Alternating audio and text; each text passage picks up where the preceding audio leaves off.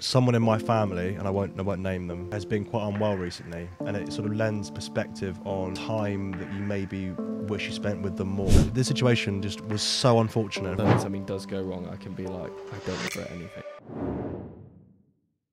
It's quite rewarding, actually. Yeah, funny, yeah. Because when I am picking up my phone and no one's messaged me, or my family haven't replied to me yet, or no one's replied to my Instagram story that I asked for stuff on the podcast, it's a bit like, oh, but I posted 2 minutes ago. Yeah.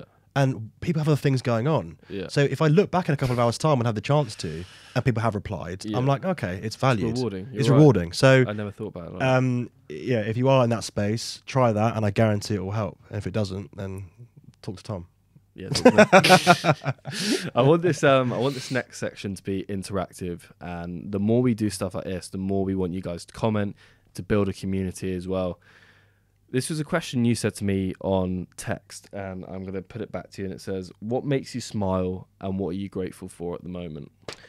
Right at this moment in time, it couldn't be more poignant, actually, because someone in my family, and I won't name them, has been quite unwell recently, and it sort of lends perspective on time that you maybe wish you spent with them more. And it's quite scary, actually, when someone becomes ill in your family, and you'll know this, is you really start to think about all the times you had with them, the things you start regretting, should I have said this more, all that kind of stuff. And so for me, it'd be family, in a word, sort of being more grateful for my family, and I'm very grateful and very lucky to have very good friends and family around me that I see often. There are people who don't see their family enough for whatever reason. So I'm very grateful for my family. My family are everything to me, especially when something happens like it has done recently. And there's an interesting thing about this, if I sort of waffle on for a minute, is I was in Bristol week before last, and Jake, the guy I went travelling with, went to Bristol to get a lot of his stuff in from it. We took a van down, and the van broke down on the way home. So we're sort of 3 hours from home, and the van broke down. Load of issues happened thereafter, and we couldn't leave Bristol. We were stuck there the entire night. It was an absolute shit show. If I named everything that happened, it would be here for hours. But long story short, if that were me maybe 6 months ago, a year ago, a couple of years ago, it would have really bothered me. I'd have been an anxious mess. I'd been stressed. But I just laughed, and I was like, we've been dealt a shit hand, but it is what it is. Yeah. Like it's unfortunate, and we're in a bit of a shit situation. And it could have only happened to him and I. Like, this situation just was so unfortunate. And for those that follow me on Instagram would have known the bare bones of what happened. I got home about 9:30 a.m. the next morning. We were there the entire day in Bristol, and because of what was happening with my family, I didn't care as much. I was like, there are so many worse things happening in my life right now to other people who I love more than anything in the whole wide world. Yeah, this is nothing. And it didn't bother me. Yeah. I was like, it's unfortunate, but like it could be so much worse. And so we just smiled about it, paid £800 to come home with a tow truck. But then I was like, it's money. Yeah. It's money at the end of the day. Like, it's rubbish. Yeah, it's unfortunate and it's stressful, and I miss a day of work the day after. But I'll laugh about it with him in a couple of months' time or a couple of years' time, because I'll never forget that story. That'd be good memories. So yeah, that for me was a real telltale story of something that would have bothered me a while back. Now didn't really bother me that much, and it's like it lends perspective on the important things in your life, and that is for me, family. That's funny you said that, because I am actively trying to go out of my way to be more grateful and appreciative for things that are going right. And everything, I've got problems going on in the family behind the scenes, people, having surgery and stuff like that, doesn't matter. But I think you don't appreciate things like that until something goes wrong.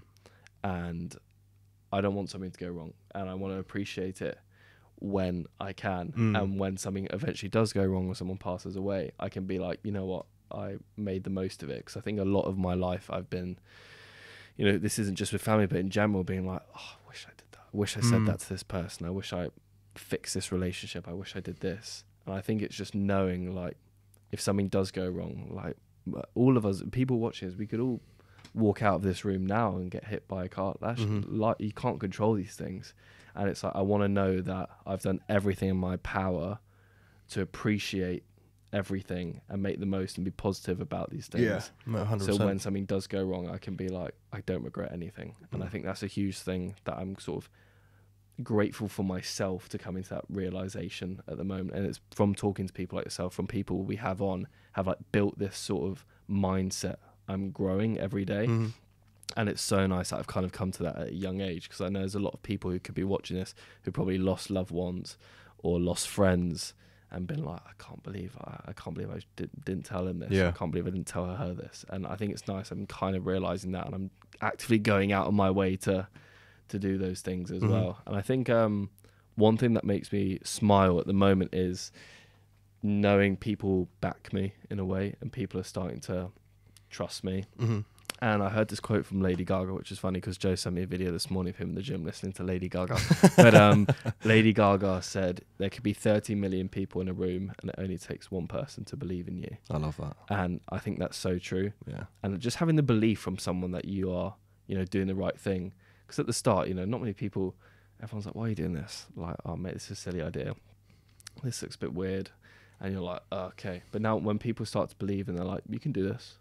It's just that reassurance you need, and that makes me smile at the moment. Is I've got that a couple of times now where I've been like, needed that, thanks buddy, and then I go and like crack on with the day, or talking to Joe where I'm like, yeah, needed that chat, thanks buddy, and then I go and crack on again. It's little things that just makes such a big difference. I think added to that, I think and I'm sort of I'm a real big believer in this, and I sort of do bang the sort of the man drum a lot.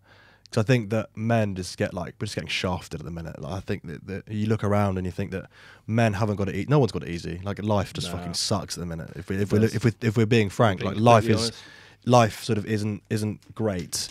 Going to the supermarkets yesterday and seeing a block of cheese in one of those plastic locked containers so it can't be nicked.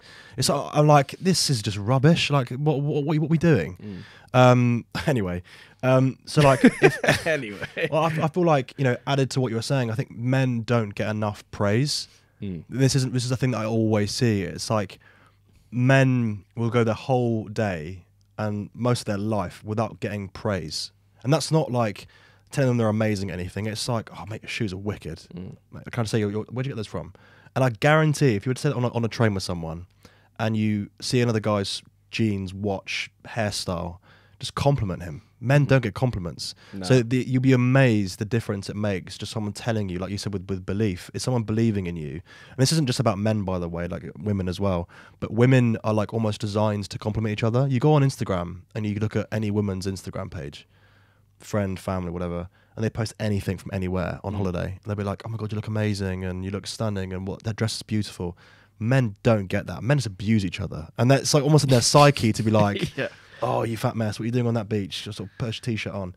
It's like, I get the banter behind it, but actually deep rooted within that, there's a lot of insecure men out there who are just craving just some level of, not attention, but it's just some level of love from people, and not just love in like a sort of pervy way from sort of attention from girls. It's more just their peers and the people around them, other men, to be like, mate, it looks like you had a wicked holiday. Like, traveling looked awesome, and that will literally make your day. And it's something so small that I think we as blokes could really, really work on.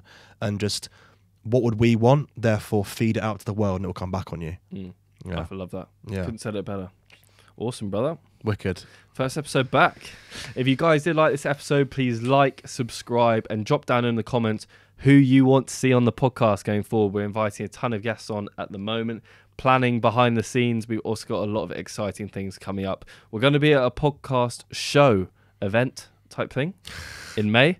If anyone wants to come down to the podcast expo, that's what they're called, podcast expo, and come see us, we'd love to come and chat with you guys. But for the meantime, that's it from me. That's it from me as well. This is InsideAMind. Woo! Take it easy.